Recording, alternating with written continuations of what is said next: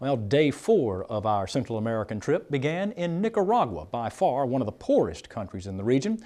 But the city of Esteli, near the Honduran border, is home to nearly all of Nicaragua's tobacco production. And as TWILA's AJ Sabine found out, the rich soil in Esteli makes that region produce some of the best cigars in the world.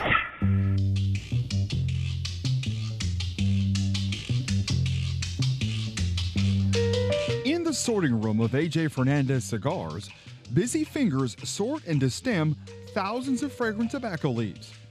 Esteli is known the world over for its flavorful tobacco. These coffee-colored leaves generate a major source of employment in this region. Notably, Fernandez employs more than 400 people in this one factory.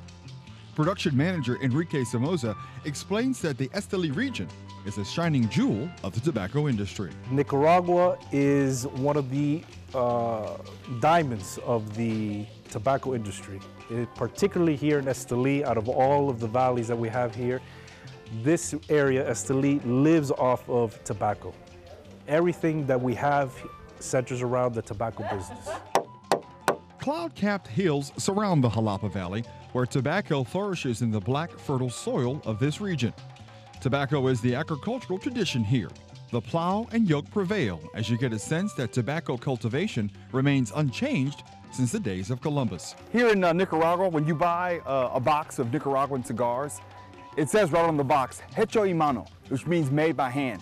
But what you may not realize is, it's even grown by hand. My friend Silvio here is making a plow out of local wood and an old disc. Our tour guide, Victor, through an interpreter, explains to our leadership class how this tobacco will be used for a specific type of cigar, known as the Habano, which, as you may have already guessed, originated in Havana, Cuba. Here at the Esteli Tobacco Company, tobacco plants begin their life as small seedlings in greenhouses.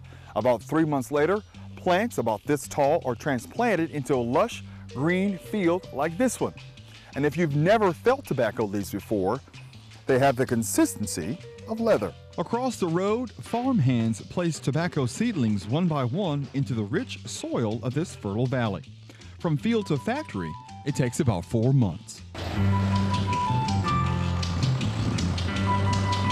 Back at the factory, bundles of tobacco continue on their path to your humidor in the curing room, where workers rotate tobacco leaves from top to bottom and from outside to inside.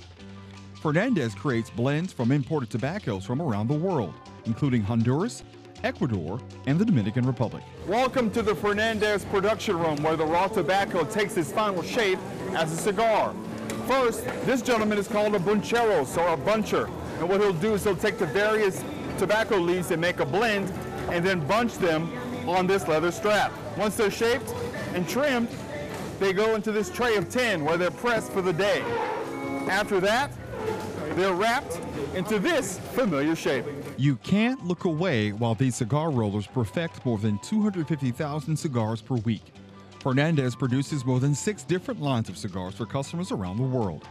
Somoza says it's a dedication to traditional cigar-making techniques that distinguish a Fernandez cigar. Our passion in making cigars, our dedication to providing a quality product for our consumers, and as you viewed today, the fermentation process and the quality of the tobaccos that we utilize.